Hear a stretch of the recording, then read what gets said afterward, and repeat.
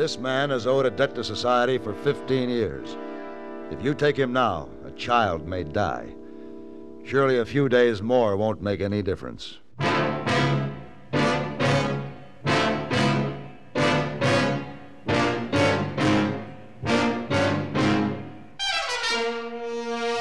Have gun.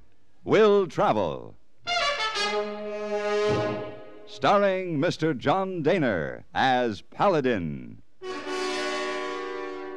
San Francisco, 1875. The Carlton Hotel, headquarters of the man called Paladin.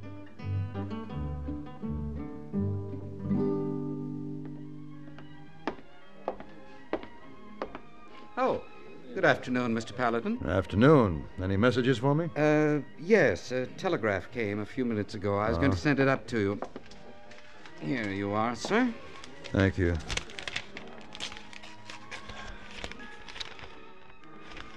Huh. Clerk, would you tell Hey Boy I'll be up in my room? I'd like to see him. Yes, sir. Thank you. Oh, Mr. Paladin. Oh, Hey Boy, you're just the one I wanted to see. Oh, yes, sir. You enjoy your afternoon walk? I did. Hey Boy, do you have time to come up and help me pack my gear? Oh, yes, sir. Hey, you go away again? I have to make a trip to Fort Larson in Arizona. Arizona? Mm-hmm. Oh, Mr. Paladin, you must be very careful when travel in Arizona. Why? Maybe you meet Daddy-Eye Dick. Daddy-Eye Dick? Oh, yes, sir. Daddy-Eye Dick is very bad man. Hey Boy, have you been reading Ned Buntline again?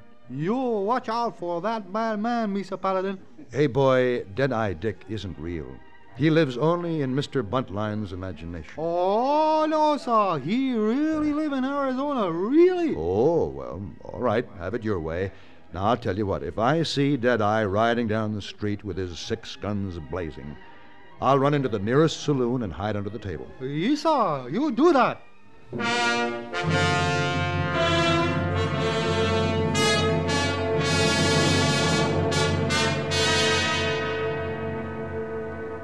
I was carrying a message to the commanding officer at Fort Larson. It was a personal message, but not urgent, fortunately. I'd been riding for many hours through a hot, desolate stretch of the Arizona desert. My horse and I both needed water. So when I saw a wagon road leading to a ranch, I turned off to follow it. The ranch house was about 2 miles from the trail, set in a sparse grove of cottonwoods. When I rode into the yard, I found a young woman trying awkwardly and without much success to hitch a horse to a spring wagon. She didn't seem to hear me as I pulled up and dismounted. Get back. No, back. Here, no. Oh, wait. No. Need a hand, ma'am? Huh? Oh, here now, please, ma'am. I'm sorry. I didn't mean to startle you. No, it's just thank God for you. That's what I've been hoping and praying somebody'd come along to help me. Well, look, you come over here in the shade while I do that. I'm sorry. You don't know how awful to feel so helpless. No, that's no job for a woman. My husband, the man, had been gone a week driving some stock to San Carlos. I can manage all right alone, only my baby's. Your baby? My little boy. He's sick. He's terrible sick. I got to get him to a doctor. Where do you have to go? Cotton Willow. That's about 20 miles south. And there isn't a doctor closer? Oh, I guess Dr. Murphy's the only one for hundreds of miles hereabouts. Thank the good Lord for him. And thank the good Lord for sending you along to help me, mister. I'm glad he did. My name is Paladin. Oh, I'm Elizabeth Higgins. I never figured myself wanting to go to pieces like this, but I'm so scared. That poor little tykey. Now, look, Mrs. Higgins, you go get the little boy ready to travel while I finish this hitching job. I'll drive you to Cotton Willow. Oh, I'm mighty grateful.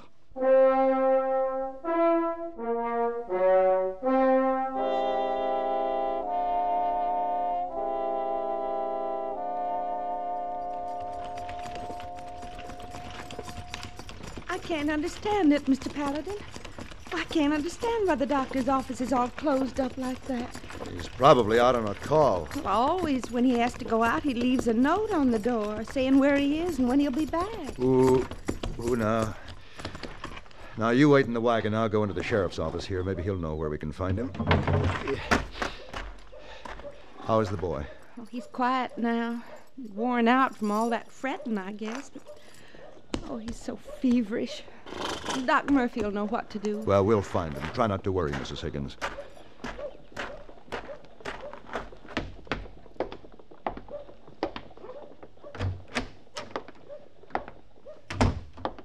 Sheriff? Yes, sir.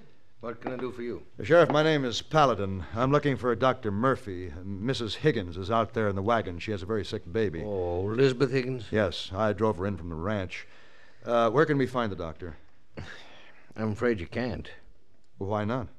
Took him this morning on a warrant. You took him on a warrant? Well, what are you talking No, about? not me. A deputy marshal showed up here yesterday with a warrant for the doc. There's nothing I could do. Papers was in order. I had to honor him. What was he wanted for? Oh, a killing in Missouri. Happened a long time ago. But a murder warrant never runs out. But what about Mrs. Higgins' baby? That child needs a doctor. Oh, I'd take Elizabeth and the boy over to my place. The wife's pretty good with folks that's ailing. Ain't another doctor in 200 miles. 200 miles. Sheriff, I've got to catch up with Dr. Murphy. When did they leave? About noon. They're headed east? Yeah? Do you know who the deputy marshal is that's taking him in? Yeah. Name is Leo Grange. Leo Grange? Yeah. Why, he's nothing but a rotten bounty hunter. So I've heard, but he had a commission. I made him show it to me. Sure, he takes a deputy commission any place he can wangle one. Grange has been in the business of collecting reward money a long time, and it seldom happens that a man in his custody is ever delivered alive. What do you mean? Well, it cuts down on his profits to transport a live Well, prisoner. you don't think... Sheriff, I'm going after them and bring that doctor back. That baby needs him.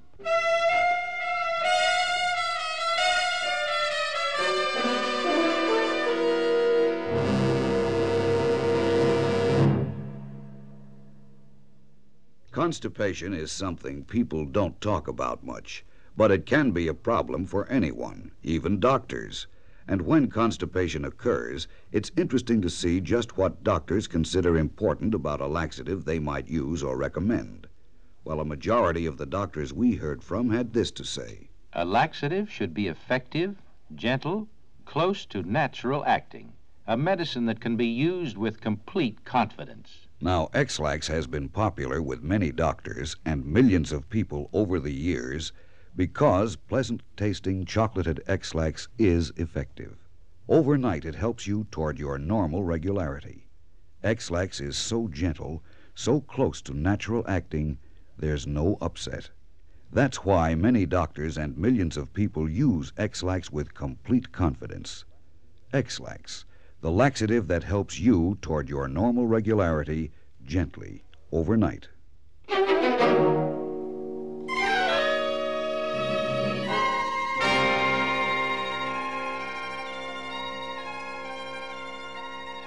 Leo Grange and his prisoner had a good 4-hour start on me, and they were traveling fast. When I finally caught up with them, they were making camp for the night. I dismounted and walked toward their campfire. All right. What do you want? Put the gun back, Grange. Paladin. Now, since you remember me, maybe you'll remember you were smart enough to back down the last time we met, so put the gun back, Grange. Do it. What are you doing here? I want your prisoner. What? Dr. Murphy? Yes? I've been chasing you all the way from Cotton Willow. There's a little boy who needs you. He is desperately sick. Well, who is it? The Higgins baby. Why, I brought that boy into this world. If we leave right now and ride as fast as we can, we might get there in time. It's really serious? Yes, it is. Let's go. Look, there's $1,000 on his head. You're not taking that away from me, Paladin. Didn't you hear him? The child may be dying. I must go. It's my duty as a doctor. Never mind. You're a prisoner. Mr. Grange, this debt society is so bent on collecting I've owed for 15 years. Now, surely a few days more won't make any difference. You move and I shoot. Don't you draw that gun, Grange. I'm not taking anything from you, Paladin. I'm an officer of the law. Don't waste that on me, Grange. I know all about you and your commissions. The fact remains that I am a deputy marshal. This is my prisoner. If he moves against my orders, it's attempted escape, and I have a right to shoot. Sure, that's the way you usually manage to work things out, isn't it? All right. So it'd be an easy way to make my 1,000. Just both of you keep that in mind. I'm the law, Paladin. This is a prisoner. And you're butting in. Well, let me put you straight. If I have to kill you to save that boy's life, I'll do it. You're trying to do me out of that 1,000. Well, you ain't gonna get away with it. Why, you... You're just lucky to have a doctor right here who can take care of that hand for you. You're interfering with the law.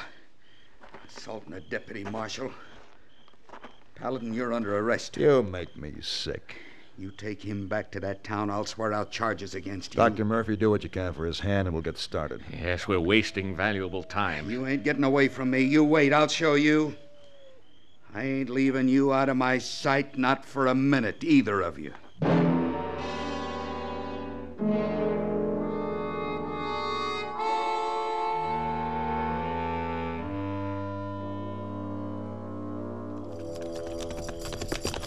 Ooh.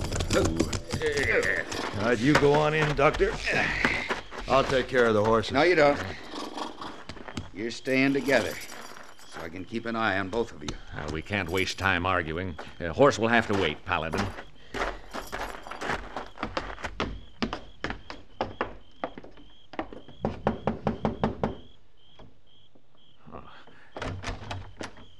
Hello, Clem. Oh, Doc, thank heaven you got here. Come on in. Come on in.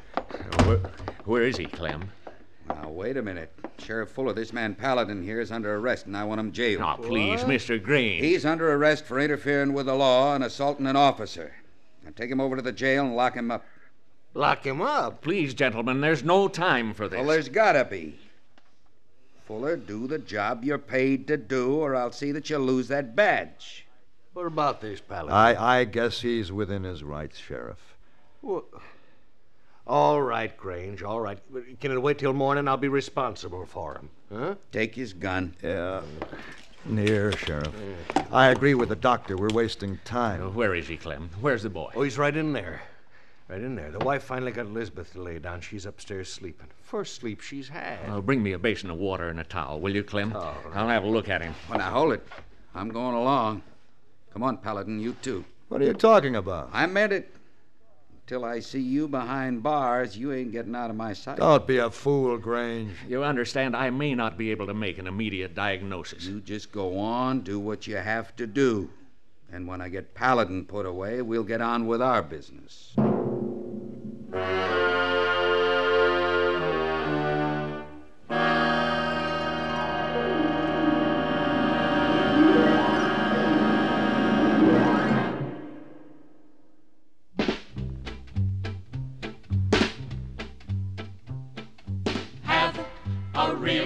Cigarette, have a Camel. Have a Camel cigarette. Have a real cigarette. Have a Camel. Have a Camel cigarette. Best tobacco makes the best smoke. Have a Camel cigarette. Best tobacco makes the best smoke. Have a Camel cigarette. If you're smoking more these days, but enjoying it less, change to Camels. The Camel blend of costly tobaccos has never been equaled for real smoking satisfaction. Have a real cigarette. Have a Camel. Start to really enjoy smoking again.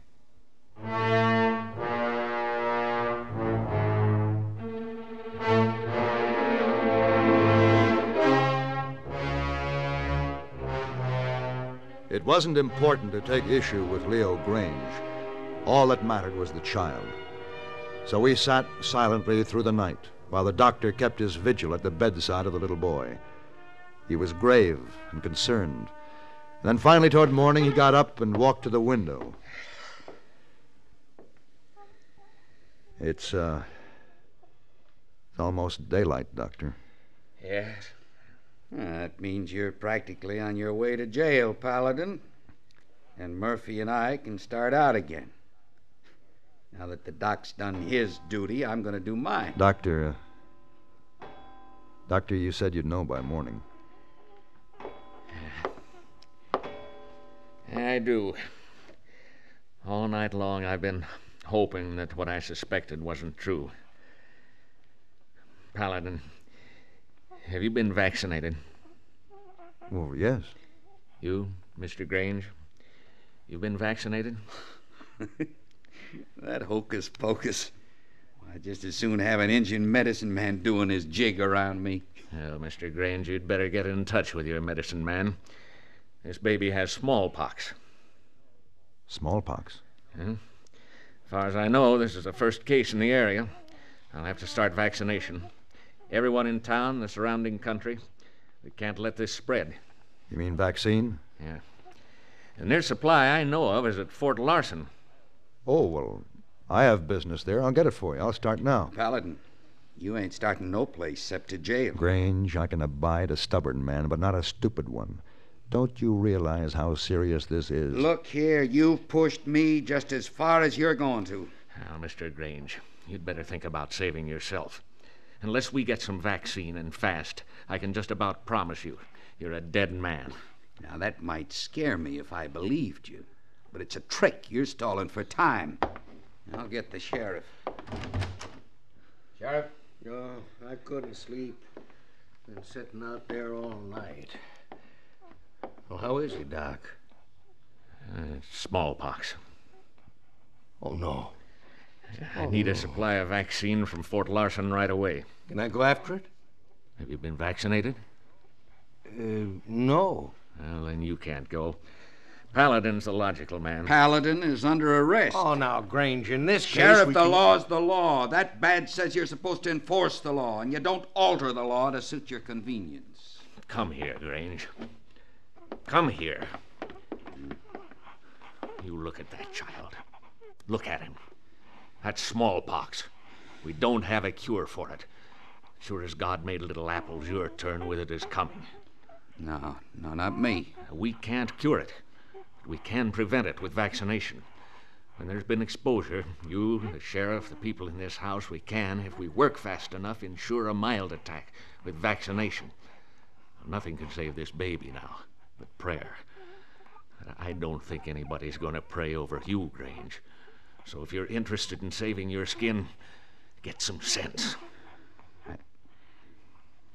I think maybe you mean that. Doctor, I guess Mr. Grange is ready to alter the law.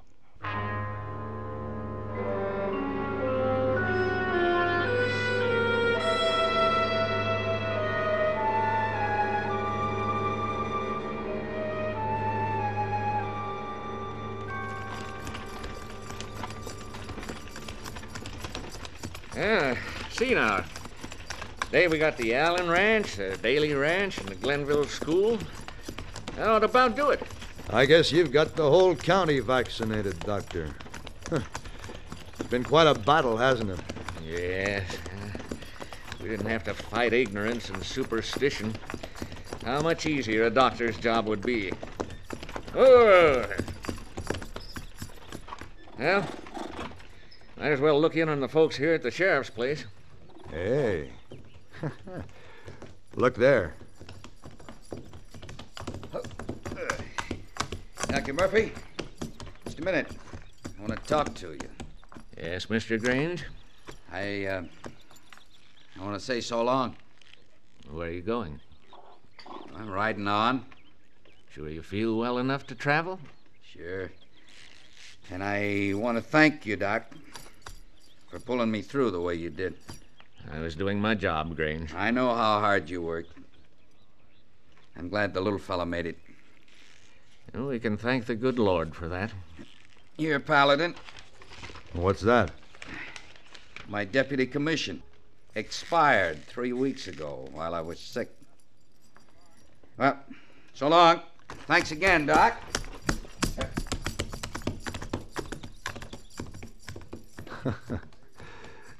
Amazing what a little fear of the devil will do to a man.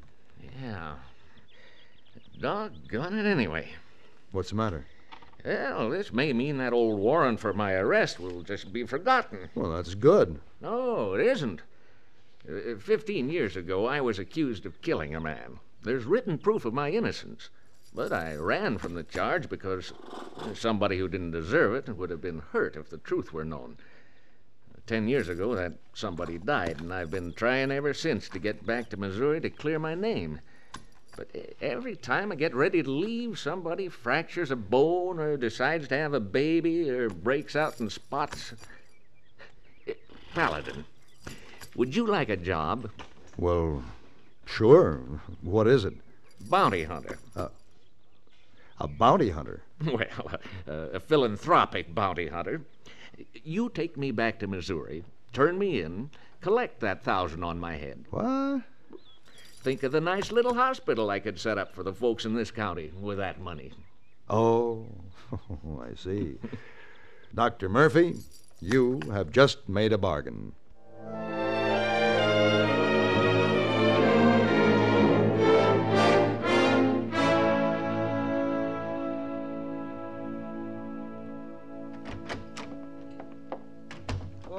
Here, coffee, Mr. Paladin. Thank you, hey boy. Oh, my. Glad to see you home safe and sound, Mr. Paladin. Hey, you run into a bad killer there in Arizona? As a matter of fact, I did. Oh, did I, Dickie? You'll fix him, I bet. No, hey boy, the killer wasn't Dead-Eye Dick. It was smallpox. And I didn't have to fix him. Another man did that quite a few years ago. His name was Edward Jenner, and he discovered vaccine.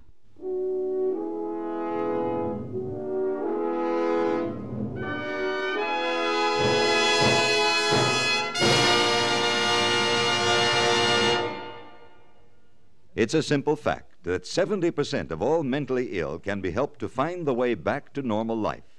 But, and it's a big but, we are not realizing that goal. The reason? It takes more trained doctors and nurses, more facilities and equipment than there are. That's a terrible truth, especially if yours is a family compelled to face it personally. But help is within reach. Money can buy it. We all must help through generous contributions to our local mental health association or to mental health in care of your post office. Give when a mental health bell ringer comes to your door or to mental health care of your post office. Make it soon, so all 70% may be helped. Make it soon so that new hospitals, new clinics, trained doctors, nurses, and technicians can be rushed into this vital battle for the mental health of the nation.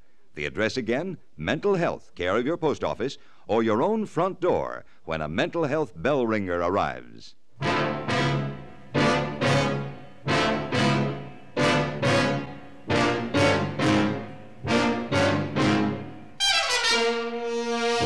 Have Gun Will Travel. Created by Herb Meadow and Sam Rolfe, is produced and directed in Hollywood by Frank Paris and stars John Dehner as Paladin with Ben Wright as Hey Boy. Tonight's story was specially written for Have Gun Will Travel by Ann Doud. Featured in the cast were Frank Cady, Vic Perrin, Lawrence Dobkin, and Virginia Gregg. This is Hugh Douglas inviting you to join us again next week when CBS Radio presents Have Gun Will Travel.